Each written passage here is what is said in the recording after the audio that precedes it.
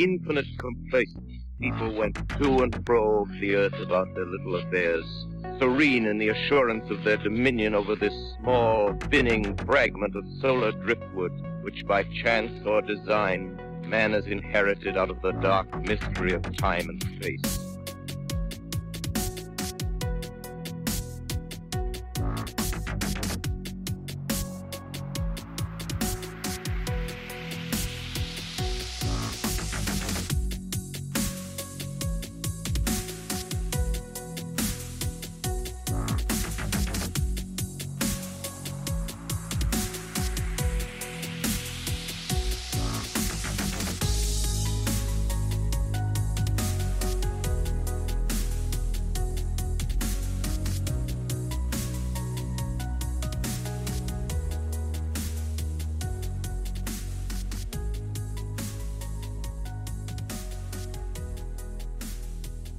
So here we find ourselves with another episode of Into the Fray.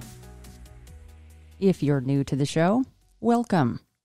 You can find everything ITF at intothefrayradio.com and on the usual socials, Facebook, Twitter, and Instagram.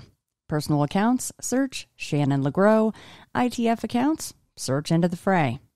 One of my guests this evening is Heather Moser, who is also a big part of On the Trail of UFO's Dark Sky, out now on all major VOD platforms, including Amazon. Please leave a review once finished. Heather is a research wizard and provides on-camera commentary throughout. Newest episode up for my Patreon members. It is titled The Undertaker. I interviewed a man with 30 plus years as a funeral director / undertaker, and let me tell you, he has some really incredible and some, honestly, big no-list encounters he shared with me. You can gain instant access to this and all other bonus audio and video episodes by heading to patreon.com and searching Into the Fray. There are now 5 different pledge levels, and the bonus episodes are just the beginning. My patrons help tremendously to keep the ITF train chugging down those weird tracks. Again, patreon.com, search Into the Fray. Hello to new patrons: Carlos Soto, Johnny Knotts, Lena, Craig Chamberlain, Jeff Anderson, Colin Craggs, Randy, Stennis Netterlich, Wilda Herda, Matthew Lacewell, Vin Cementilli, Sue, Jimmy Woodard, Elise L., John R. Myers, Kang Ta, Brian Corbin, and Becky Blankenship. Welcome aboard, guys. And it is Alpha shout-out time. What is an Alpha? Alphas pledge $20 or more a month over at patreon.com.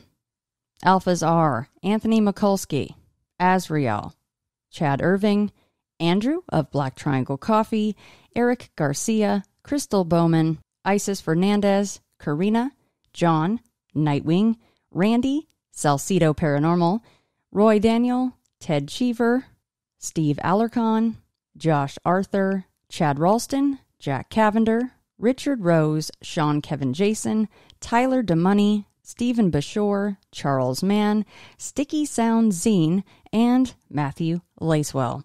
A huge thanks to all of my patrons for their support.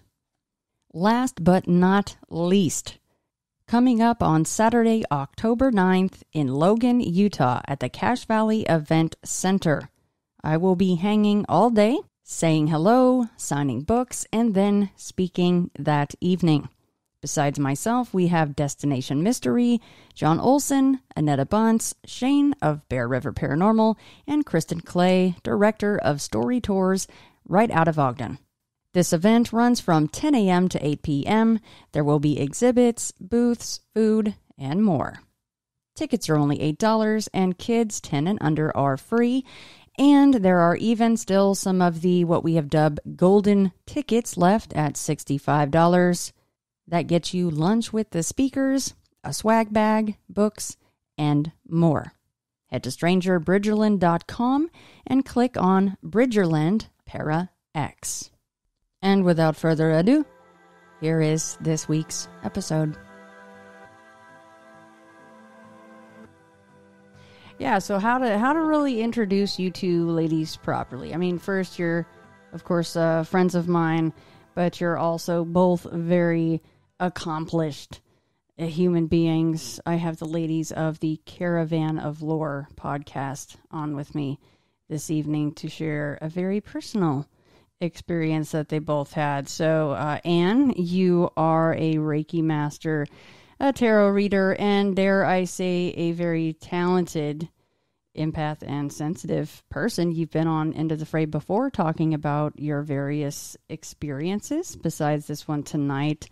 And of course, Heather Moser is not only one of my weird writers, the most prolific one, by the way, but also a narrator for Steve Stockton's 13 Past Midnight podcast and a researcher for Small Town Monsters. You do a ton of work for Small Town Monsters and also a lot of on-camera work lately with them, right? For the squad stuff that you guys do. What is the name of the what is that, the breakdown situation you guys do? So there's Paranormal Unexplained, and then On the Trail of Hauntings for those people that are on Squad. Yeah. Although we're releasing stuff slowly onto free YouTube.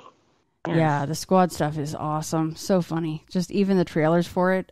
You guys have great rapport and chemistry, and it shows because you guys are always laughing, much like we were before we officially started this. But y'all will never hear that. That is top secret. We'll never, ever see the light of day.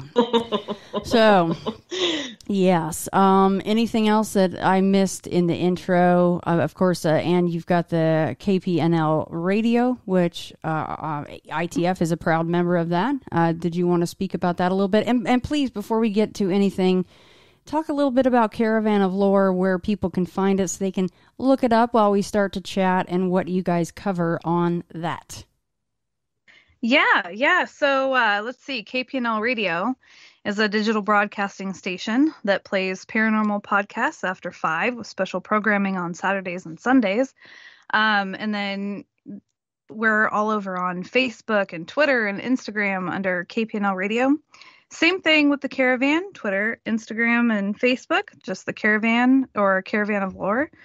And yeah, gosh, Heather has been amazing with being able to have her on the Caravan and have her host it with me and the things that we've been able to talk about, the episodes that we've done, and it's just how we've gotten to know each other over the past year. And then being able to now come on your show with a joint experience like what we're going to be talking about. It's just been an incredible journey. It's been a lot of fun. It's also cool that we all knew each other separately for a while before. Now we're all together. It's neat how everything has worked out, synchronicity, if you will. I hate that word. I just threw that out there. I think I know why, but I'm not gonna say why because but I'm picking up what you're laying down right there. So, what we are going to be talking about tonight, you guys hinted it is a joint experience. What we're not going to do is disclose a location. Did you want to say the state or maybe just a part of the country? Or are we just leaving that totally out of it? It was in Ohio. Okay. That's fair game. That's where it's staying. Yeah. Yep. Foothills of Appalachia. That's as far as it goes. Should we just jump in? Who wants to start? Is there any kind of setup needed for this? Or whichever one of you ladies wants to take the reins first, go right ahead. Well, I'll jump in. I flew out there for a trip to hang out with Heather. And so we were staying together during this time. And night 1, because we love to do ghost stuff, right? She had been talking about all these haunted dolls. And in the beginning, we both had our Roberts and our Lilies, and she had a couple of these dolls from, isn't it the Blair Witch Caves? No, the Bell Witch Cave. Those are porcelain dolls. But the other ones that I had are actually from eBay. Nico and the Raggedy Ann dolls are from eBay. They were, one of those haunted eBay things that you look up for dolls that have really cool backstories. But yes, I have the ones. There's 2 from the Bell Witch Cave as well that are porcelain. Right, and they were always fascinating to me. And so she had done some experiments, with the EMF readers and everything. So that night when I was hanging out with her, she brought her dolls. So we set things up, and she got on the Estes method. We had a flashlight. We had the EMF reader. We had cat balls. We had the cat balls. Oh, right. And then there was a musical. I'm not sure how the musical thing works. That was new for me. I hadn't seen that before. Yeah, it's it's like a paranormal music box, and it's triggered. It's got like 360 degrees around it. It can detect movement, and then it'll light up, and the music box will go off if anything breaks its field that it can see. Okay. So the first time that went off. So we set the dolls up, and I had put the cat balls in each of the dolls' laps, trying to think that, okay, well, if this doll is wanting to communicate, then they would light up their cat ball. That did not happen. However, the flashlight that was placed in the middle of them did start to slowly, like, it flickered, it would come on, it would go off, and the music box also went off. I don't know. Do you want to speak more about that? Well, the music box was on the other side of the room. I put it up so that it wouldn't get triggered by our movement, and on it far enough away that it wasn't going to catch us, because that's important to do. We also had the Mel meter and a K2 meter. And the Mel meter, we just had it on the EMF setting, or the REM pod setting. So it would light up different colors depending on how close something was in proximity to the antenna. And that would get triggered as well. The K2 meter would get triggered. We also had that night vision camera set up. Oh, right. And I have not reviewed that yet because I suck at reviewing footage after the fact, apparently. It's all good. But yeah, we had all of that going and started asking different questions. Yeah. And for me, being new to this, right, at least this part, it was so interesting when the flashlight would turn on. You'd ask a question and it would turn on for yes, or, it would stay on. So you'd have to be like, please turn it off, and it would. And that's been really fascinating to me, is to actually see this equipment respond to what you're asking.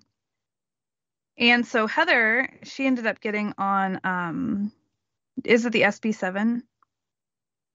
Yeah, it's the SB7. With noise canceling headphones, or that, are padded enough that you can't hear anybody talking on the outside. Mm-hmm. Right. So you did the Estes method, and what was really interesting for me, so me being more of your sensitive, and all of that, I felt something. It was like whatever we were communicating with, whatever was there, or attached to one of the dolls, perhaps. I wasn't really sure. It seemed old. It seemed attached to that area that we were in, attached to the land. There was an image that popped in my head that somebody else that was there with us, this person also saw that. Do you recall the voices that you heard come through? The voice. I don't remember all the voices. I remember at the end the sing-song thing. Right. If you're familiar with the Estes method, when words are coming across the spirit box, it sounds, in my experience anyway, it's different all the time. Yeah. In one place, it can be mostly static and you'll get a few words. Other times, it's so many words and it's very difficult to pick up on any of them because there's too many coming at once. But at this particular time, there was a definite shift between whatever had been coming through to this. It was when it would speak and the words would come through, they were in different, it was like a cadence. And I just remember sitting there and bopping my head to it because it just seemed like it was pretty, I don't know, like it was singing and just dancing around. I just had this image in my head of something just kind of hopping from one foot to another, just playfully going. That's what I remember the most. Every once in a while, there might be some other voices that come through, but normally when I'm doing the Estes method, and this is, I don't know how this works with other people who do the Estes method, but I don't usually remember a lot when I'm done. Right. I just have to go off of what everybody else has said or listen back, because I'm just focused on repeating words, and there's only certain things will stick with me, like the whole sing-song thing. Right. Just because that was so unique. But in general, I don't always remember stuff. I might remember one word or so, but that's about it. Well, ladies, what exactly is the Estes method for those that may not know? So the Estes method, so I've done it a couple different ways. The Estes method in general is you use something like a spirit box, SB7, or some people have the SB11, which is a little bit bigger. That's one way to do it. And that particular piece of equipment will scan through AM or FM frequencies. You can choose the rate and how quickly it scans through the frequencies. You can also have it either going through all of the radio stations forwards or backwards. And the idea is that a spirit could manipulate the sound waves enough to pick out certain words, I guess, or say certain words. And that's what you're going to catch, because it's going, when you get it to the right speed, it's going fast enough that you're not going to be picking up entire sentences or phrases just from random radio stations. So if you get a string of words together, or some that really stick out, then, and you say that could have some sort of relevance. Ideally, for the Estes method, you have headphones on, and sometimes you could put a blindfold on. I normally just have my head down and don't worry about the blindfold, because I can't see anyway if I don't have my glasses on because I'm blind. But you're not hearing questions that the other people in the room are asking. You're just repeating words that you hear. And then if that is in response to something that was asked, then that's relevant. Otherwise, it could just be a random word. But you can do that with the spirit box, or there's another thing called the Phasma box, which goes through internet radio stations. And that's actually something we didn't get to do when Anne was here, but it's something that we've been testing out a little bit, where we have two people doing the Estes method at the same time in different areas. And one will use the Phasma box, and one will use the spirit box, so that we're going through internet radio stations and like actual radio stations, the AM, FM frequencies, and then seeing if something aligns. And that's actually been very intriguing. But yeah, that's the Estes method. You put radio stations going super fast with your headphones on so you can't hear anybody, eyes closed, and then the rest of your team or whomever you're with are asking questions and then recording the answers that you get. So what was really interesting is what she was saying. There was a lot of talk about it was like there was a massacre. There was something that was taken from whatever being was coming through. There was the word ancient.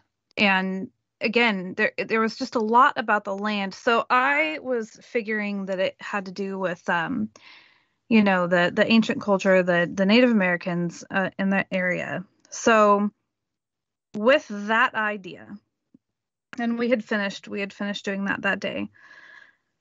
And it was the third day, and actually the day before I was supposed to fly home, that I had this grand idea to, let's go ghost hunting in the woods. And so we did. We got everything. We got blankets. We got all the equipment and everything. And we went out. Because that's important. Oh, yeah. Yes. And we got on this vehicle that it was Heather and myself and another person that was there with us. And we drove to this opening of a forest. And the forest was surrounded by a big field. So we get out, and Heather had asked me, well, how do you feel? Because she knows that I get feelings and stuff like that. And at the time, honestly, I felt fine. I totally felt fine. And one thing that I didn't really notice, see, here in Oregon, it's pretty quiet. You can go into the woods and it's pretty quiet. And I was really amazed that it is like a symphony out there. And it didn't register with me that when we were walking into the woods, that it was quiet. I remember hearing the crunching of leaves, but I don't really recall hearing all the, crickets and everything. So we set up the blankets. We even have cicadas going on right now too. Right. Right. And I don't recall hearing that. Special. Yeah. So we set up the blankets, and then you put out, what did you put out? So I put out that music box, but I went deeper into the woods for that so that it wouldn't pick up on us. And then I had the millimeter out as well but just with the REM pod function so that we could hear it if it were to go off. I think that's all that I put out a distance from us, actually, because I wanted to, in that there's a teddy bear that I have that will trigger and make a loud noise if it gets like physically moved. So I put all of those at a distance away from us that had the sound to carry if something were to set them off. Mm-hmm. Right. And then we all kind of, after that was set up, we just kind of sat on the blankets. Now, Heather was facing the opposite direction that I was facing. And I think I was only sitting down for a couple of minutes. And I thought that I heard something behind me off to my right. And it weirded me out because it sounded like a person walking. It was 2 feet. This wasn't a bird or a rabbit or a deer or anything like that. But I, of course, just didn't want to be a wiener. And so I didn't say anything. And I sit there. No one wants to be the woods wiener. No. So I end up and I'm sitting there and I thought that I heard something else, but I just wasn't sure. And I'm like, you are doing this to yourself. So I stand up and I turn around. So now I'm facing the same way that Heather is facing. But this time I grab a flashlight because I'm on edge. And I wasn't sure if one of the things that I heard, I thought that there was a low growl sound. But there again, I was really chalking it up to my imagination. Well, I get the flashlight and I'm really drawn towards, the way that I'm facing now, this is over off to the right. And I'm really drawn to this one side. So I turn the flashlight on. And I don't know. I was standing there. And I thought that I saw this outline, this shadowy figure where you can see the head and the shoulder and its arm is around the tree. And it's almost like that there are these 2 eye holes. Like it's just darkness where the eyes are. But it's just out of reach of the flashlight. Like just barely illuminated. And here again, I'm like, no, I need my glasses. I have an overactive imagination. I am not seeing that. There's no way. So I tried to put the flashlight in different locations. And I did try to check over there again to see like, okay, if I see it again, it's just the trees and I'm being, a scaredy cat. But I didn't see it again. So while this is I just feel like it's necessary to say that we go up there thinking that we're, it's like a paranormal type thing. We're doing a, ghost investigation. We're looking for ghosts. It's going to be awesome. And so we head into the woods and get everything set up. And Jen is sitting down. I don't even remember if she was sitting down, but I know she was up very quickly if she was sitting down with the flashlight, scanning around, telling me, don't go in this direction more than like 10 feet, which was behind her at the time. Don't go past that stump behind me or whatever as I was placing the equipment. So I'm like, all right, fine.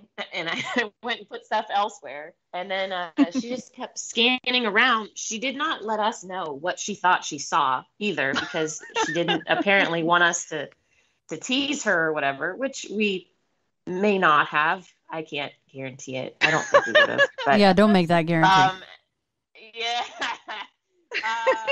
But she's not telling us. She's just scanning around. And the first flashlight she grabbed was actually the one that we use when we're communicating, like with the dolls the night before, the mag light, which is actually pretty crappy for a bright light in the woods. So I gave her the brighter flashlight, which she thought was great because it lit up the woods like daytime. Yep. And she's scanning around. But the thing is that as this is happening, we got into this area by getting on, we rode a gator up there. Okay. So like a 4-wheeler sort of, but with 2 seats and a truck bed. And while we're up there, it sounded like something took the tailgate of this and just slammed it shut about as hard as it could. Because I was the one riding in the back of the gator as we drove up there, and I did leave the gate open. I was positive that when we got there, as loud as it sounded, that gate would be shut. But the weird thing is, as loud as it was, and we all heard it, the only person that was unnerved was Anne. Apparently, yep, because she was already feeling or sensing stuff, and then eventually saw something. But the other person and I were not concerned because, and I thought about this a lot since then. I think it's basically because we were still in the mind of this is a paranormal investigation, like this is a ghost hunt. Ghost. And yep. Weird noises happen all the time whenever you're out at locations.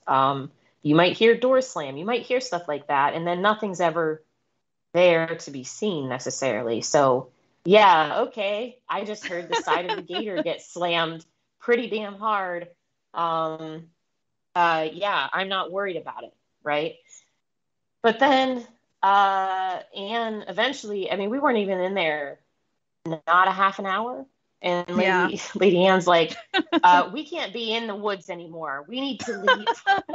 we can okay, we don't have to go home, but we got to get out of the woods. We need to at least stay in the field. And so then we gathered stuff up, got back in the gator, backed out of the woods, and went in the field. And I'll let you go from here. Well, see, yeah, and at one point when we were leaving, I remember saying that I felt like we were encroaching on territory, that we really didn't belong there. And it took a while for me to, because you guys were asking me, like, are you okay? And I was just like, yeah. And then I was like, no, I'm not. And so yeah, we leave, and I'm just like, I just want to go to the field. I just want to be in the field. So we get there, and we park, and I'm like, yeah, okay. I feel better. This is going to be all right. And so you got out, you put the blankets down. Yeah. And you've had this magnificent idea. Well, oh God. Okay, all right. For anybody who's been investigating somewhere, buildings are cool, woods are cool, an open field. I mean, come on. To me, that doesn't seem like a paranormal investigation unless, I mean, maybe if you were on some battlefield or something, perhaps, but this is just a hill as far as I know. And so I was like, all right, I know where we are, right? I know what this area has a reputation for. How about I play the Ohio Howl? Let's just see what happens. That's my girl. Let's forgo this ghost thing right now because I'm not feeling it anymore. But if we're gonna be here, let's play this howl. And so I looked up the Ohio Howl and I played it. It was just my cell phone. It wasn't even that loud. I didn't have my speaker yet. And turned the volume all the way up, cut my hand around it so that it would echo a little bit because we were up on a hill and there's a valley and all of this. Played it, and we heard a return howl. It was so bad. Did it copy it? Did it copy the Ohio howl, yes, or was it something different? It did. The Ohio howl, and I lost my mind with excitement. I was like, "Oh hell yes, this is great!" And Anne was like, "No, it's not." Oh, I was not ready for that. I mean, let me tell you. Was it time for you to tell them what you had just seen and why you wanted to leave the other spot now?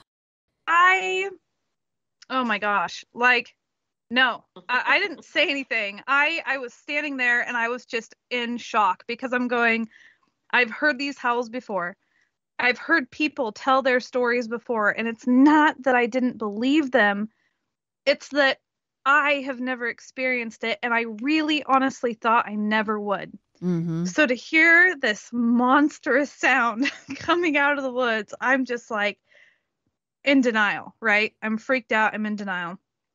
And then in my head, I'm hearing all these stories like, oh yeah, it flanked me or it bluff charged me or whatever. And I'm going, oh my God, we're going to die. And so we get in the gator. We wait, and it was, I don't know how long it did it for, but the thing that got me was it legitimately, it sounded like it ripped a tree out of the ground and smashed another tree with it. I mean, it was so loud. So much. And I was just like, go, I'm done, go. Well, and the thing is the timing of that was unnerving, because when we heard that crack, what I also heard sitting in the back, because when the first howl started, I was just sitting on the ground, like playing this howl. When that crack happened, the part that, so the howl happened. When the howl happened, I was like, all right, I should probably get off the ground and put stuff in the back of the gator just in case, so we can go quickly if we need to. And I played the howl again, and it wasn't long before that crack happened. But when that crack happened, there was also this, and I'm sure that there's a word for it that is escaping me, but it's a sound that I've only heard before one time, and it was when I happened to scare a mother deer that had a baby, that just had a little fawn, and she let out this, like, it was like a snort, like I don't know if it was to alert the baby or to try to scare me away or what it was. It happened a few years ago, but it was like that, but louder. And it was not far away. We had been loud enough that I was thinking there wouldn't be any deer near us anyway, because they're pretty skittish around here. But I guess it could have been a buck or something that made that noise. I doubt that there was a mother with a fawn, because they would have, I'm sure that the mother would have kept the baby away as loud as we were being. But the crack happened. We heard that like snort. And then even I was like, all right, we should probably leave. So we left, and we came back to base camp, if you will. And talked to someone else who was there waiting, and explained what had happened. And then Anne said she was just staying. She wasn't going back. She's like, I always kind of thought, like, I never really doubted that something like that existed, but now I pretty much know, and that's good enough for me. I don't need to go see it. I'm good. On the other hand, I was like, we have to go back now. I'm going to go get my speaker so that I can amplify the howl. We are going back. And then I spent another 10 minutes trying to convince one other person in our party there that we weren't going to get murdered, because they were concerned that if we had annoyed something, like if there was a Sasquatch out there, that if it was annoyed and it was trying to scare us away, if we came back, that it wasn't going to just, tear us apart. And Anne was like, well, yeah, I've heard about bluff charges and stuff. And then, of course, me wanting to get back out there, I'm like, yeah, but that's a bluff charge, right? That's right. It's a bluff. So it's probably going to be okay. Let's go. Anyway, long story short, Lady Anne stayed, and I gathered the other two people that were here, and we went back. We tried a different technique this time. Instead of just going straight to the woods, we went around the perimeter of the field and then slowly went in. We'd go a few yards, stop, turn the gator off. I'd play the howl. And then one of the people that we were with would let out this whistle, because there's a whistle that we've also heard accompanying these howls. The whistle would get returned. The howl also got returned at least once, but it came from a different direction over a different ridge. So anyway, we would do this. We'd go so far, stop, play the howl, listen for something to come back, and we'd get closer, and we were edging our way to the woods where Anne made us leave and where we had heard that snort and the tree branch break and all of that, or I don't know if it was a branch, but something break. And when we got very close to the woods, and we turned the gator off, and we were discussing about what we were going to do next. Were we going to go into the woods? Because there is a pathway. Were we going to go into it and see what happens? Or are we just going to go back? And after a few moments of talking about it, we decided we're going to go into the woods and see what happens. Now, I'm in the back of the gator, so I felt like I was the most vulnerable to be snatched by something should something get upset. But I'm like, whatever, it's fine. Then we'll have proof, right? So let's go. We turned the gator on, and as soon as we inched forward, there was a crack. Like, I guess, the thing is because I was in the back, I didn't hear it. But the two people that were in the front, who are much less scaredy cat like than I tend to be, both heard this snap enough that they put the gator in reverse and basically said, never mind, we're not doing this. We're definitely not wanted there. Because it was as soon as we had started forward that this crack happened loud enough that I saw these two grown men jump, and they're like, never mind. And we had to back up, and then we went back.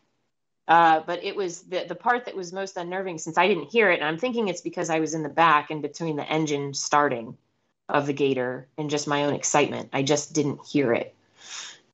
But based on their reaction, that's the part that made me a little unnerved, was that I know both of them very well, and the jumpiness just didn't match up for them. So I was like, all right, I guess we go back. There's been other things that have happened in that area since then, because I got very curious after Anne left. And it involves like leaving things to see if stuff would get rearranged or taken or whatever. And things have been moved and things have been taken and stuff has been left. And it's actually pretty exciting for someone who's like, yeah, let's go to the woods at night and let's play some howls. I mean, from my perspective, it's exciting. I don't know if Lady Anne would agree. You know, I mean, would I go back and do it again? Yes-ish. I mean, we've kind of talked about it. We've kind of talked about it, and there's definitely different ways that I would approach it another time around. Like with a bear suit and a couple of shotguns or something? Well, I mean, yeah, I mean, it's what's interesting to me is what happened when when you came back with everyone, and we decided, because part of me was sitting there going, okay, so in the community there's these two camps when it comes to Sasquatch. You've got the scientific side where it's a primate or just an animal, and then you've got the other camp that has, the woo side, right? Well, I had told Heather that on the night previous, I had seen this large white mist, which I thought was really weird, and I didn't want to be outside anymore. And so she told me that actually there are reports that talk about a white mist along with Sasquatch. So I thought, okay, well, why don't we try to do the Estes method? near base camp and see if because we were around it, right? Because we made some kind of contact, would we be able to speak to it here? Do you remember much when you weren't on the Estes method? When I wasn't on the Estes method and we had someone else on it, I remember most particularly an instance where as the person was under the Estes method, we were seeing movement. Of course, this is dark. I mean, it's like close to midnight, I would say, by this point. We were seeing movement. And after a while, when we're all seeing it, one of us would turn the flashlight on. The person who was under the Estes method had their back to the flashlight, so they weren't going to be seeing anything, obviously. And their eyes were closed and all that, head down. And every time that flashlight would go on, they would respond through the Estes method almost instantaneously, bright or too bright or whatever, as we were shining it into the trees where the movement was. Mm-hmm. That's what I remember the most from that night. Mm. Yeah. What? Yeah, and that was a big thing, because there was this little area up on the ridge where you could see the tree branches come together, and there was moonlight coming through it. And I swear I saw the same figure step out. And when Heather was on the Estes method and the other person wasn't, and he was sitting next to me, I was like, I pointed up there, and he had seen it, and it legitimately looked like it was swaying back and forth. So, which we hear a lot in Sasquatch reports, right? Right. And some of the things that were coming through that was being talked about, oh man, at one point it was talking about how, so there was a lot taken from them. And it said at one point we were worshipped, and now we are just myth. And that gave me chills when I heard that. And this stuff is coming through clear as a bell through the box. Yeah, that part, that was what when Heather was on there, she had said that part. Yeah, there's for those things which, when phrases come through, I feel like sometimes, I don't know, I can hear a bunch of words that come through sometimes, but unless it's very clear, I don't repeat it. Right. So when I get a string of words, sometimes I feel like in my head, I'm like, all right, if you really want me to say whatever that is, you need to say it again, is what I think in my head. Like I caught that sort of, but I don't know if that was just my head or whatever. But when it comes to strings of words, I don't repeat them until it's clear.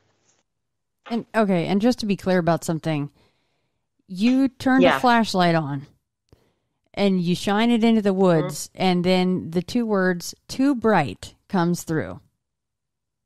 Yeah, it happened twice. One time it was bright. Yeah, and then the second time it was too bright. And that one, I wasn't the one on the box. That was our other friend who had his back to the flashlight altogether. So he couldn't even with eyes closed or whatever, he wasn't going to see that a light had come on. But we were all discussing, like whispering to each other, are you seeing that? Yeah, I'm seeing that. And then flashlight would go on, and I mean, immediately. Oh, yeah. The guy on the Estes method, the one time he's like, he even said, all right, it's yelling at me. Yeah. Bright. Yeah. Too bright. Like it was upset. Mm-hmm. And then you turn it off, and then it was fine. What sort of a voice, on the whole, they can sometimes sound a little bit different, word to word, just slightly. Oh, yeah. Was it the same voice every time for the most part? So with the ones that were like phrases, that was usually, it seemed like the same voice. What I try to do whenever I'm the one on the Estes method is, if there's something specific about the voice, I will denote that as I'm saying it, like, oh, super deep voice, or creepy voice, or sad voice, or whatever. And if there's an intonation to it, I repeat it with that intonation. Because sometimes the voice that'll come across, or voices or whatever, might have sarcasm almost, I guess is the best way to describe it. And so I just repeat it as I hear it. So normally, I mean, I can't like do voices, but I try to have the tone as best I can when it comes to it. But yeah, normally when there's phrases coming across, it's not like you hear, or at least in my experience, it's not like I hear a bunch of different tones. Like if it's a string of 5 words, it's not like one word is female sounding, one's male sounding, and they're different pitches. It's all one pitch and tone for the most part. Between just going off these two then, so you've got the bright or too bright, and then you've got we were worshipped and now we are myth. Were those two different quote unquote entities or whatever we want to label them? Well, I don't know because I didn't hear the bright too bright because that was not me on the spirit box.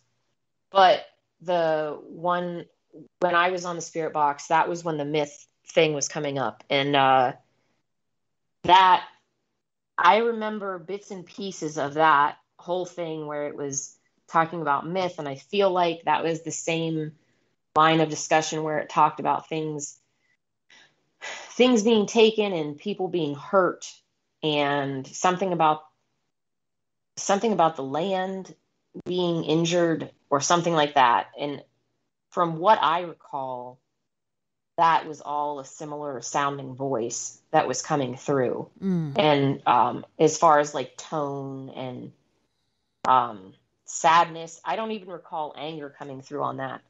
But I can't, with some of that stuff, I can't remember it very clearly because I have so much concentration and just hearing it in the moment to repeat it. And they also had me under, I mean, I feel like I was under for a good while. You were. Which also makes it harder for me to recall things when it's done. You really were. Because it was fascinating because there was bits and pieces. So the 2 different experiences, the one that we started with the haunted dolls and then this one, they ended up coming together because of everything that was being said. So there was definitely something there that was there that other night as well. And what was really interesting is it was almost like we were surrounded. And we had asked, well, how many of you are there? And that was the strange part because the number was, like many, like thousands. And you could hear movement all around us. And I remember at one point it said, look up. And it said, that's me. Do you see me? Aren't I cute? And it was so strange because when that started to happen, everybody could feel this shift in energy. And then it was almost like whatever we were talking to before backed out. And then we were back to this sing-song entity that we had talked to. And it was so different. And then it spoke about what we were just talking to. And it was saying something to the effect of they're slaves or don't even pay attention to them or anything. But what got me was right before, oh my gosh. So it said something like breathe in. And I went to breathe in and I'm like, wait, no, I don't want to do that. And it was just this instinct. I don't want to do that. And then it said, smell that. And it said, breathe it in. It's all around you. And things just started to take a turn from there. And we ended up, I can't remember exactly what it was. I don't know if it was that caused us to be done. Do you remember? Well, so I remember when that came back on because it's distinctive. That's something that, of the times that I've done the Estes method, there's just a few that have stuck with me as far as the way that they feel that are very, very distinct. Mm-hmm. And that one is extremely distinct because it's immediately, like, I personally don't necessarily feel anything while I'm doing it other than it's having fun is the feeling that I get.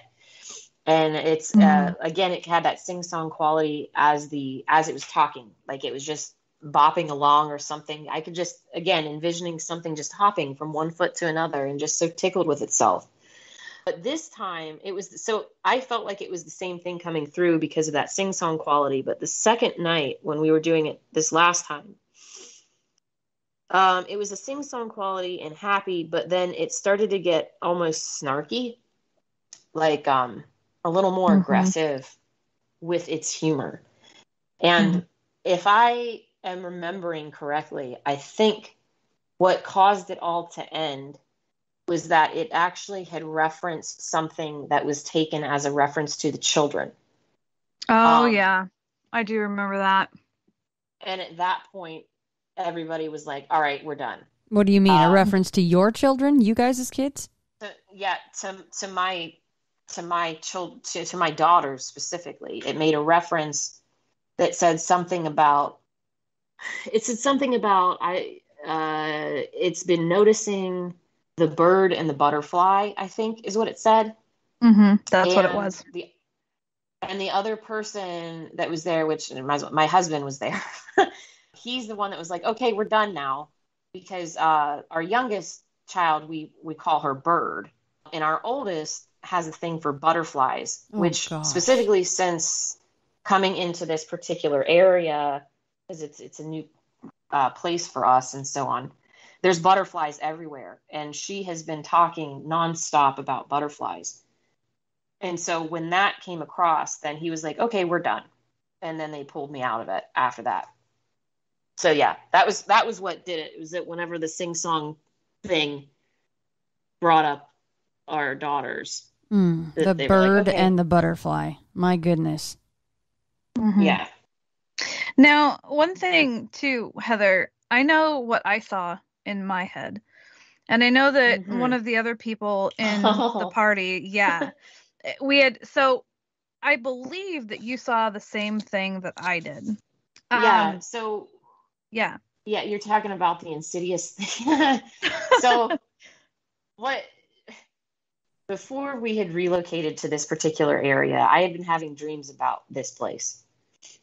And in one of the dreams, I was in the living room and like doing exercise with on my yoga mat and whatever. And I looked out the window and there was this thing standing at the back sliding glass door. And it looked so distinctive at the time that I was like, wow. And I don't remember being scared of it, but just noticing that it was at the door and watching. I don't know. It was just, I don't always recall my dreams, but I recalled that. And so when Anne got here months later, and we were talking about different things, and she said she had seen something, and she starts to describe it, I was like, you know what? I had a dream. And there was this thing that at the time, when I had the dream, I just remembered how distinctive it was. It wasn't until later that I saw the movie Insidious. And the creature in Insidious is pretty much what it looked like in my dream. Because when I saw Insidious, I was like, oh, I've seen that before. And when she was describing it, apparently it looked very similar, what Anne had seen. I don't know. But when she started to describe it, I'm like, that sounds like the creature I saw. It kind of looks like the one from Insidious, right? And she was like, are you kidding me right now? That's exactly what I thought I saw. So, I don't know. I don't know what's going on here. Yeah, no, it was definitely really freaky because I had seen it in my mind, night number 1. And then when we got into the woods, that is what I felt. That is what I saw in my mind. And I did not like that at all, at all. And so what I was so interested about, what shook me up, right, is when you put this all together, what does it mean? Was there 2 different things possibly there? This entity, could it have just been that? Could it have been something that can shapeshift and present itself as a Sasquatch? Was there a Sasquatch there? But also this, there's so many questions. But it's so weird because it felt like there was 2 distinctly different energies there. And it's been hard for me to wrap my head around because I've just never encountered anything like this before. Yeah, and if it was just one thing, it sure was playing tricks and games because it's saying things like you said, there was a shift, and then it's saying things like, oh, they're slaves, don't mind them, don't pay any attention to them. Like that's what the heck. We did get the word trickster at one point. This was on night 1. We did get the word trickster. Jeez, that's a preview of what was to come, I guess, huh? Okay, so Anne, did you, in fact, then, are you saying that you actually did, do you feel like you did see, whatever we're calling them, we can try to unpack that later.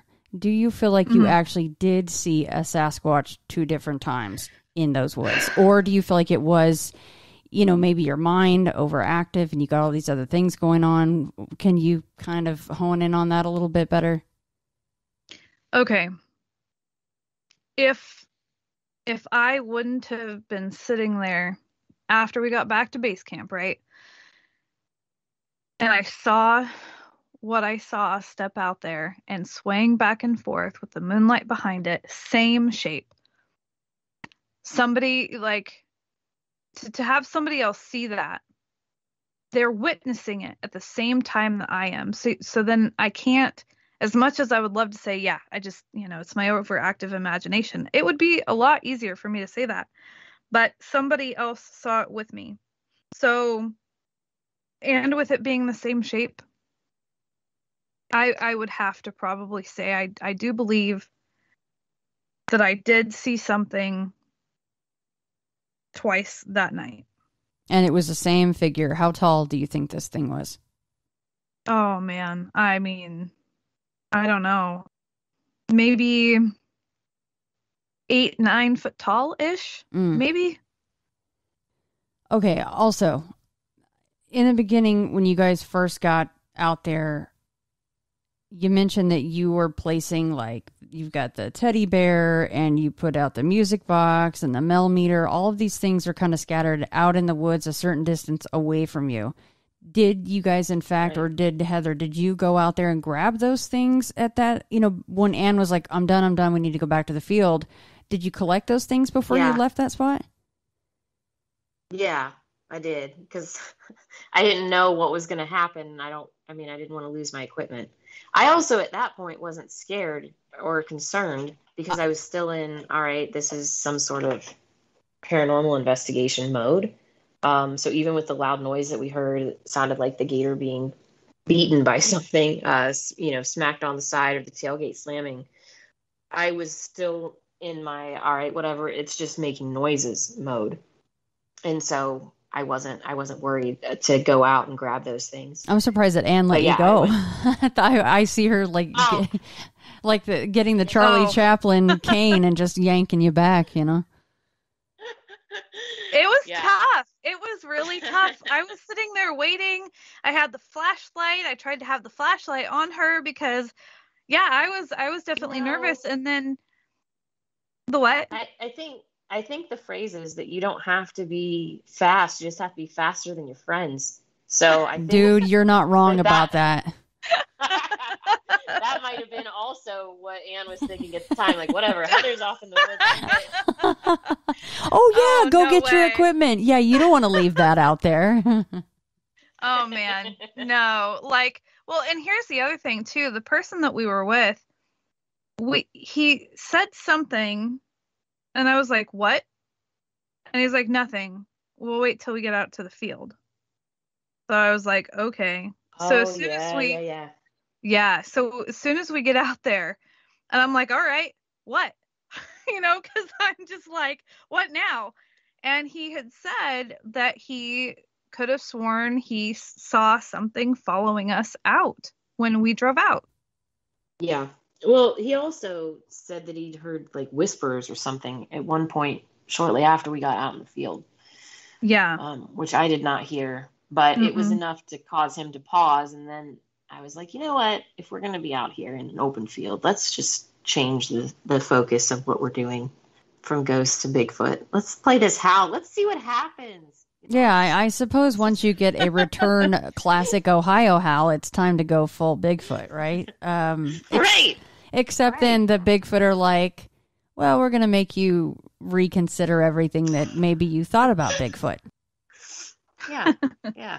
Well, I mean, it's all about discovering things. So bring it, I guess. I don't know. So, I mean, and this is probably more for the listeners than myself, but what did you ladies always think about Bigfoot? What was your opinion on maybe, and we don't have to get into a long discussion of what, this side or that side or what Bigfoot is or isn't, but just, really quick, were you in Flesh and Blood, or were you like, I'm undecided even before this? Where were you at? Oh man. I wasn't. I mean, I was undecided because coming from a long line of rockhounders and having family members say that they've had things thrown at them or hearing, so I didn't want to hear about it. To be 100% honest, the reason why I never wanted or never listened or really got into the whole Sasquatch thing is because I didn't want to know. I go camping. I would go rock hunting. I don't want to sit there and have my reality like I want to tra-la-la down the river and be happy. I don't want to be afraid of a monster that's going to come out and eat me, So I just put the blinders on and I didn't even want to think about it. How about you, Heather? Yeah, so I undecided, I guess, because I've known people who have had experiences where it seems no question that it's a flesh and blood creature that they've seen or smelled, heard, whatever, or left physical tracks behind. But then I also know people who are they're very trustworthy. I mean, they don't make up stories. They're not the kind of people that would even they would hardly even want to discuss something like this. And their experience has been something that seems more paranormal, where they see this creature and then it dissolves into a mist, which, as far as we know, that was my cat Jinx. As far as we know, I was going to say, we got some serious Estes stuff going on right now. Yeah, dude. Yeah, that's my black kitty, my black kitten Jinx. She just wants her moment. But, hearing them talk about what looked like a physical creature then dissolving into mist makes it seem more paranormal. I guess if I had to choose a side, I would have leaned more toward a physical creature that just maybe has abilities that we don't necessarily know yet or that we can't experience as humans, because every person that I've talked to at any length that's had more than one experience per se, or live in an area where there's a lot of activity, there seems to be a pattern that almost suggests like migratory movement. Or there was a lot of activity until the oil wells started being dug, which makes me think it's more of an animal. So I guess I would lean more toward a physical creature, but also we don't have a body anywhere, right? So that also makes me not as worried about being out in the woods either, because if they were just aggressive all the time, then I would assume humans would have found them by now and have more definitive evidence. So I just can't see them as being overly aggressive all the time. But yeah, so undecided, I guess, but leaning more toward a physical creature. Because here's the problem, and here's where, and to anybody listening, you know me, I don't like to hear the details. I didn't have any of the details until right now. This is a lot to unpack, and here's the problem. More than one of you saw this thing, and you saw it more than once. You physically saw this thing. You all heard this thing or these things, right? And then the conundrum comes in where, okay, obviously you're essentially using a spirit box in the woods in the midst of Sasquatch activity. You are getting voices through said spirit box, and there is tie-ins with your initial ghost hunt, which had zippo to do with being in the damn woods. I don't even know where to go right now. Right. Yeah. So are you both then kind of going, okay, well, we might have felt that way before, but now we need to alter our thinking possibly a little bit, in that this may not just be a flesh and blood terrestrial creature? Well, I think, I mean, maybe there is. Maybe there is the flesh and blood Sasquatch. But at the same time, maybe there's something else, more ancient, that can shapeshift. I mean, that was one thing that was really interesting, is through the spirit box, one thing that was talked about was these energy portals. And I had been recently doing some research. I did this after I got home, and I found out that the Adena, that there is story that the Adena possibly had opened a portal that they never closed. So, I mean, who's to know? Maybe it's both. Maybe there's something out there that can shapeshift and pretend to be a Sasquatch. I mean, and so essentially they were always that, or they're just mimicking maybe, actual Sasquatch that cannot mind speak and disappear into white mist. Yeah, I mean, maybe they're just imitating them. That's really screwed up. I'm sorry, but nobody wants to be in the woods with stuff like this, right? Like you said, Anne, you're like, I just want to go goddamn rock hunting and camping and not be terrified I'm going to die. Wow, ladies, I was not expecting all this. Very, very interesting stuff. Yeah. I'm not often super speechless. This one, there's just so many tendrils that go into everything else. Yeah. Would you go back to that spot? Well, here, let me just say this. Okay, if I was out there, Anne would go back. We would all go out together. We would gang up on her peer pressure and then probably regret it, because then she'd never talk to us again, because we'd have an even more horrible experience and she'd be even more scared. Yeah. Well, no, I would totally go. And Heather and I have definitely talked about it, because I have a theory, or an idea rather, because one of the things too is that the men, there was men present there, and there was the aggressive behavior out in the woods, right? Well, when we had went back to base camp, and when we were doing the Estes method, Heather was fine. Heather was able to be on there and everything was good. When one of the males from the party got on there, he ended up getting sick, really sick, a really bad headache. And then the other man also ended up getting a headache, but I was fine. Heather and I weren't touched that way. So I feel that if we went alone, terrified as I would be, oh my gosh, I think that we would be more okay in that way than if we went out with men.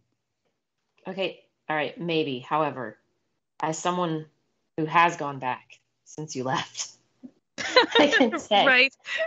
that during the day it's fine. At night, it's not. Not that anything has happened. I think that part of it is just because of the experience that we had. But I've gone back at night by myself. And hold on. What are you doing going out there by yourself? Hey man, I got work to do. I got stuff to figure out. That is against the bro code, man. Unless you're armed or something. Well, you need you need to just get out here and come with me. That's how we solve this problem. That is very true. Yeah. All right, I'm sorry. So you went back out there by yourself.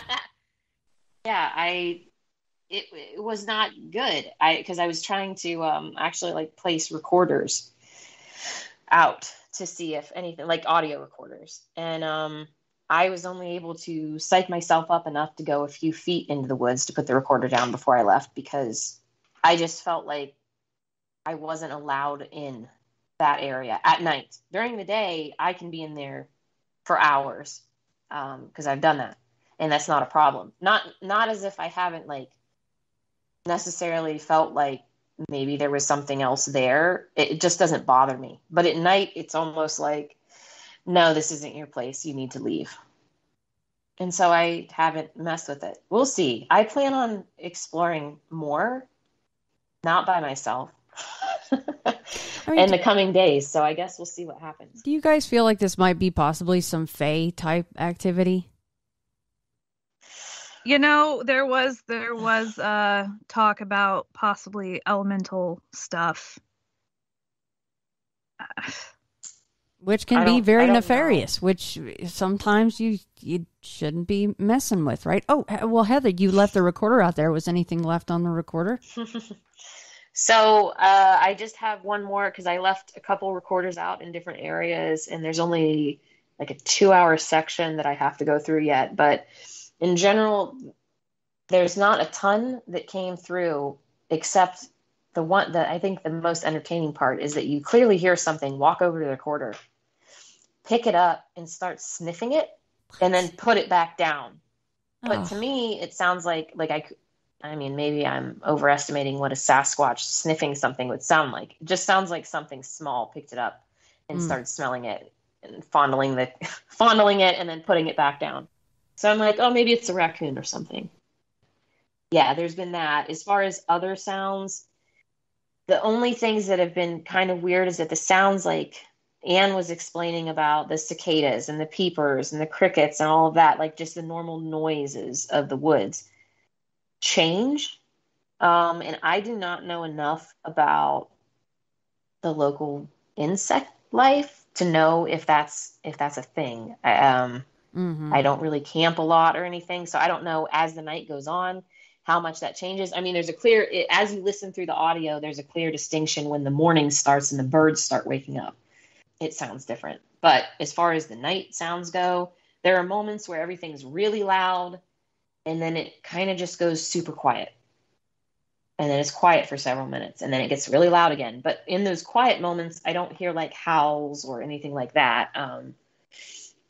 So I don't know. I don't know what to make of it. I need to put it out or put more stuff out again another time. But we're actually in the middle of a bunch of rain right now, so I don't want to ruin the recorders either. Yeah.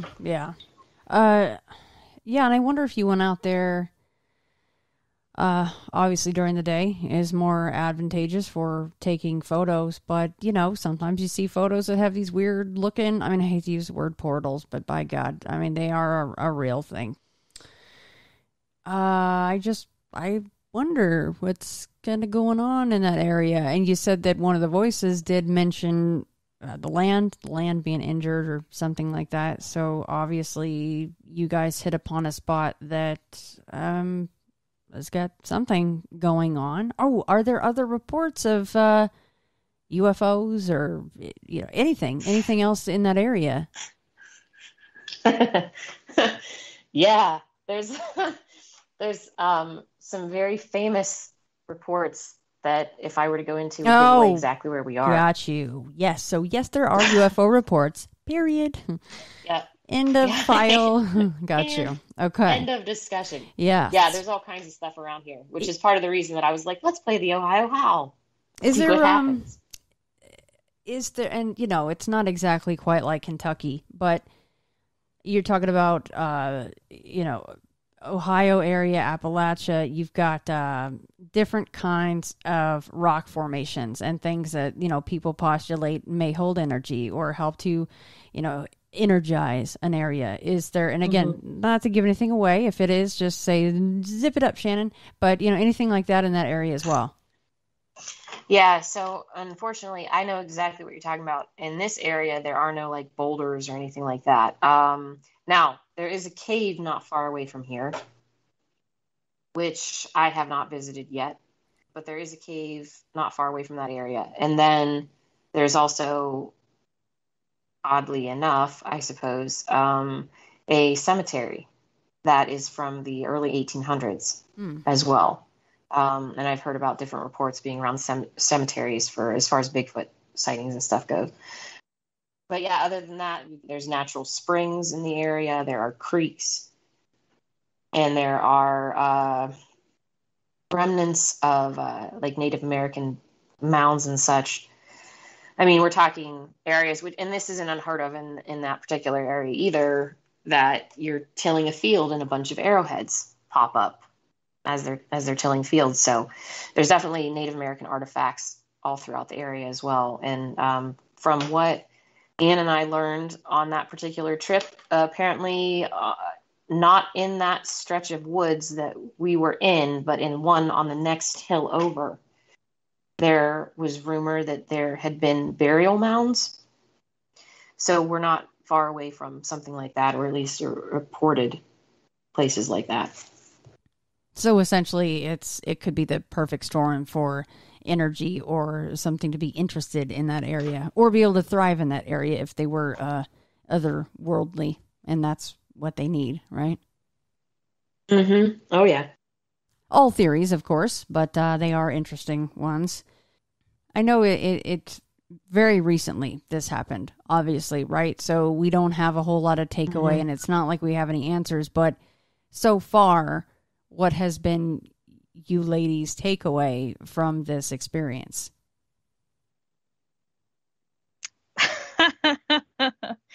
Well, that I'm definitely making a good move here. That I definitely belong up in that area because I've chosen to I'm actually moving to Ohio. So there's so much that exists in the world that you just can't. Oh man, it just I guess it just made me more open-minded and more of a believer than I was before, which I honestly didn't think would happen. I thought, well, I've had so much happen in my life, but no. this really took the cake and really gosh, it I feel like it set me on a much different path than I was before, and so yeah. Yeah, so as far as the way that I've seen things since then, I don't know how much has changed from the way that I already saw things, other than, well, one, excitement, like, hey, for real, stuff was happening, and that's pretty cool. And to see everybody else worked up about it, which makes me feel less insane, right? If everybody else is scared or had heard the same thing or whatever. So I'm like, yeah, great. I'm not the only one seeing or hearing these things. But really, I haven't doubted this stuff. And I'm not saying that I definitely don't think that Anne ever doubted any of this by any stretch. But as someone who loves to talk to people and hear stories and the stories that I've heard, I can't doubt much of anything anymore. So I kind of just roll with whatever at this point. Whatever happens, like, oh, all right, great. That's, another thing to add to another story that I've heard, or, just seeing how all of that can be also reflected in other stories that I've heard, or folklore, or historical text or whatever, just to see these patterns and know that as wild as some of this may sound, it's really not. When you start looking into other stories, there are similarities all over the place.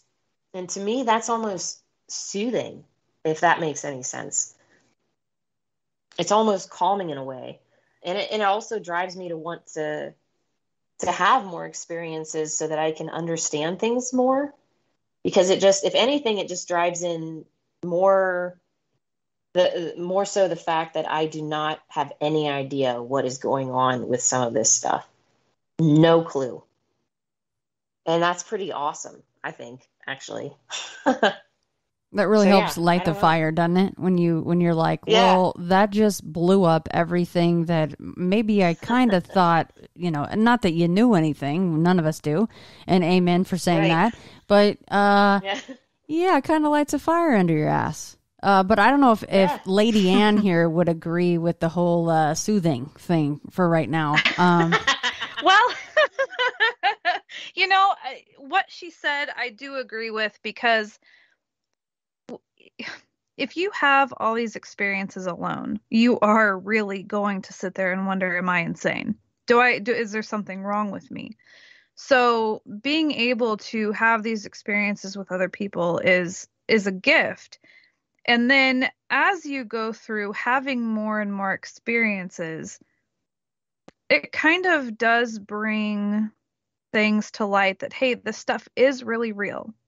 And even though this is a new experience that blows your mind and makes you question everything, it also reinforces that the other stuff that you've experienced is also real, true, valid, whatever. I think one of the other phrases that kind of got me that you said came through when you were under Estes is the look up thing. And we can sit and dissect that for another hour and a half, but, look up, aren't I cute? Is that, a hint for, seeing things in the sky? Or is what is the riddle with the look up thing? I wonder. At the time, we took that as it was in the branches in the trees. Oh, it's literally just look up in the damn tree. Okay, or there's that. Yeah. Yeah. Because there was in that particular moment, there was a pine tree not far from where we were, and there was only one branch that was bouncing. Yeah. Oh, damn. Okay, that's creepy. I like that. I like that so much. That's creepier. Yeah, that's creepier. Oh, God. Look up, aren't I cute? You're like, no, I'm not looking up. Not looking up. So there was a branch bouncing. Holy smokes. Yeah, it was the lowest branch, I think. How high up was that? Branches. That branch, it probably 8 feet up, maybe. What the heck, dude? I would guess. And it was just bouncing. It was the only one moving. It's not like there aren't other branches that are somewhat the same height, but that was the only one that was moving, and the wind wasn't blowing or anything. Nothing else was moving. It would just be that branch. Can I just say I love when it's not this deeper meaning. I love when it's literally, no, look up. I'm in the tree above your damn head. Yeah. I love it. I'm sorry. I interrupted you. What were you going to say? Right. Well, I was just saying that's whenever when the flashlight came on. That's why we turned the flashlight on as well, because of the movement there. Oh. And the flashlight came on, and that's whenever the other person was like, bright, too bright, as far as the Estes came across.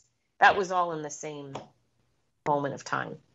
So let me just point that out real quick, because the whole Estes thing is the person under has their back to the whole situation going on behind them. They can't see. They don't know what the hell's going on. They got their eyes closed. So for them to say, so for them to say bright, too bright, they cannot see the fact that you just turned the flashlight on, right? So that's the whole point of the thing, because then you're like, okay, well, that did not come from them. They are just relaying the message from whatever is out here in the ether. Mm-hmm. Yeah, because the whole reason we turned it on, too, in this situation where we were, the person that was under Estes literally had their back turned to not only the person with the flashlight, but the branch itself. So they wouldn't have seen, even if they had their eyes open, they would have had to physically turn around and then see the branch bouncing and the flashlight turn on or whatever, which they didn't. But the branch was moving, and we were kind of whispering to each other, like, are you seeing that? Are you seeing that move? Yes. Yeah, what is that? And then turning the flashlight on, and the minute that the flashlight came on, then the friend that was under was like, bright, too bright. Yeah, soothing. I don't know, Heather. You might be slightly more demented than me. I love you.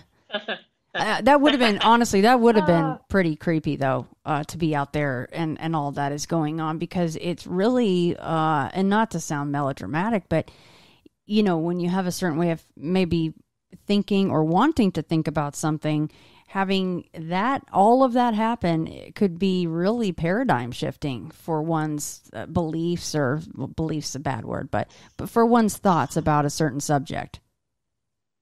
Yeah, that's true. I don't know. There are certain things that in the different investigations that I've done and stuff, there are certain things that definitely will shake me. And for some reasons, others don't. And that's one of them that I thought it was really awesome, and I just wanted more answers to it. Now, the things that really freak me out would be like when I've seen something that looks like it drops on all fours and crawls across the floor. That kind of stuff I'm out on. I don't need answers for that. Just keep it away from me. Yeah. But with something like that, I'm like, oh, cool, let's see what it is. I don't know why. I mean, I don't think any differently of somebody who feels differently about that either. But certain things will trigger me, and other ones I'm just like, all right, let's go. I heard that howl. Let's go back out. Let's see what's up. Let's see if it can throw rocks at us. I don't know. You know what I think, ladies? I think that we need to convince a certain someone that we need an on the trail of elementals, fays, shapeshifters, Bigfoot, all in one damn thing. I don't know. What do you think? Oh, man. I'm down. I want to be a part of that. I think that should happen if we knew someone who could if only we knew some kind of a documentarian that would be interested in that sort of a thing.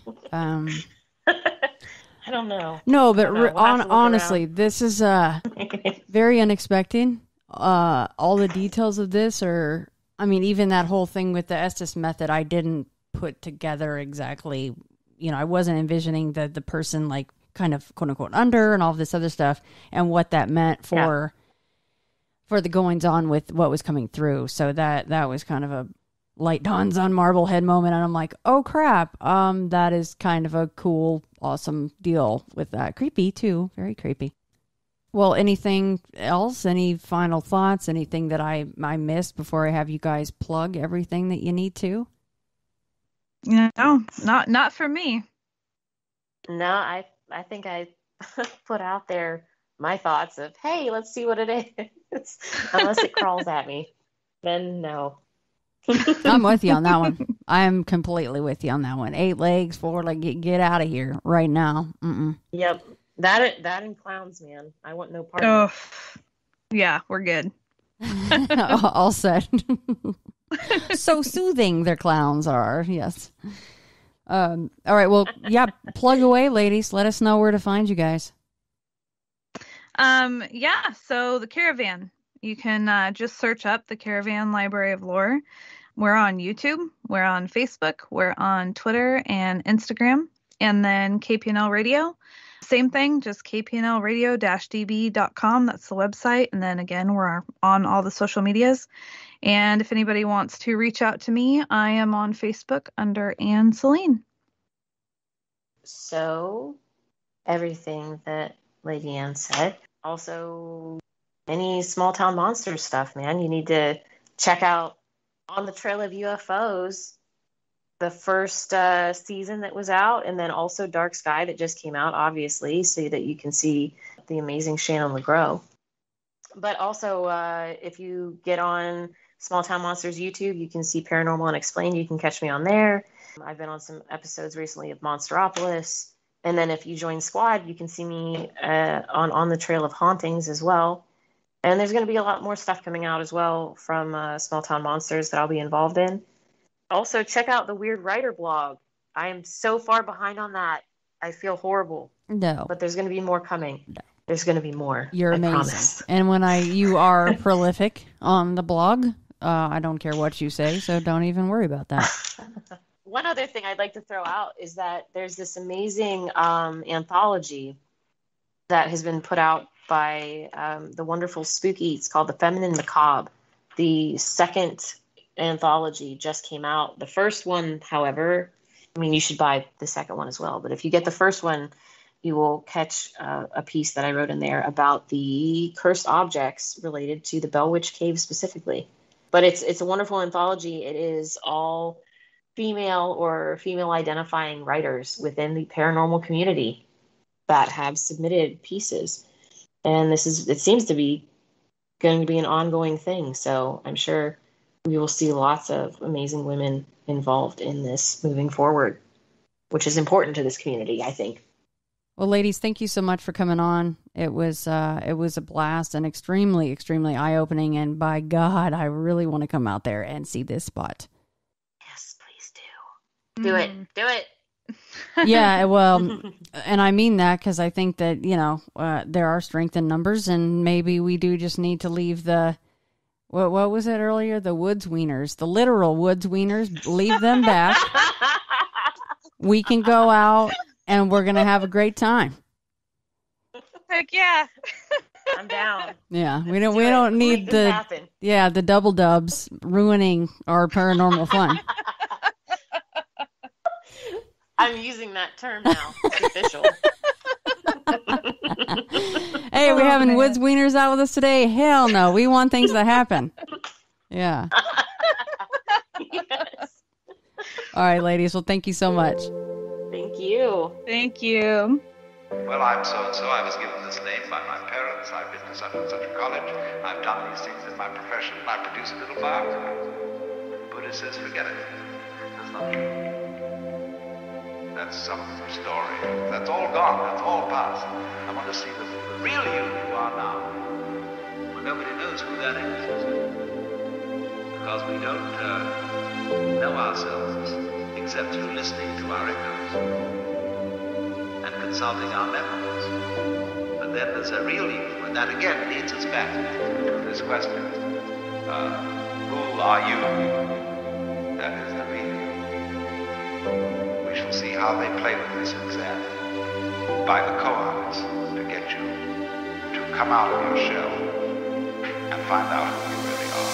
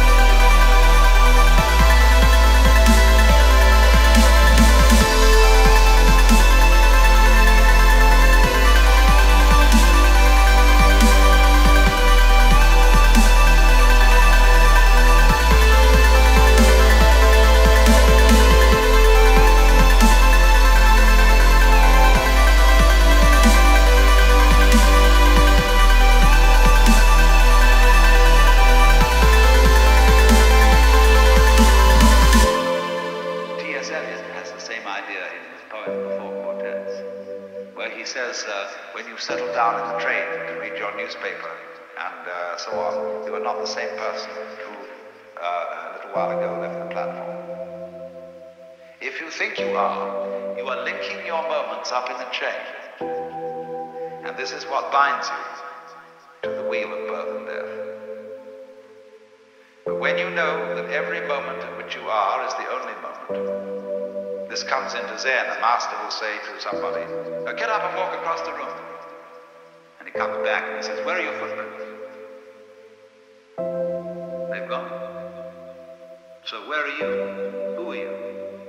When we are asked who we are, we usually give a kind of recitation of a history.